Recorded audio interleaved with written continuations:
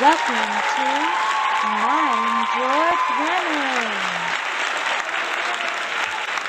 Please welcome envelope and envelop. These are two words that look similar to one another, and oftentimes their pronunciations are confused with each other. These two words, however, have their own distinct pronunciations to go along with their own distinct definitions.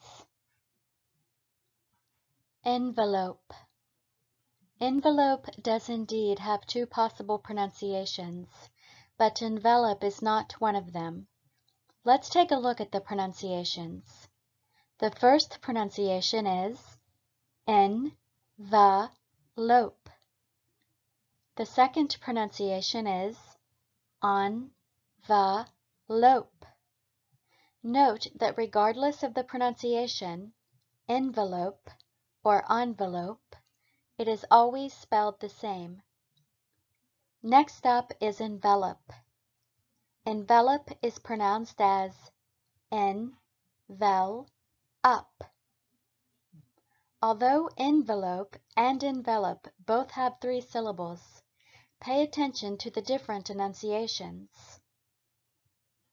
Although there are a couple of other definitions of envelope, we will concentrate on this one, a flat container usually made of paper. Envelop, on the other hand, means to surround, cover, enclose, or wrap. 2 different words with 2 different meanings. Their paths, however, can cross.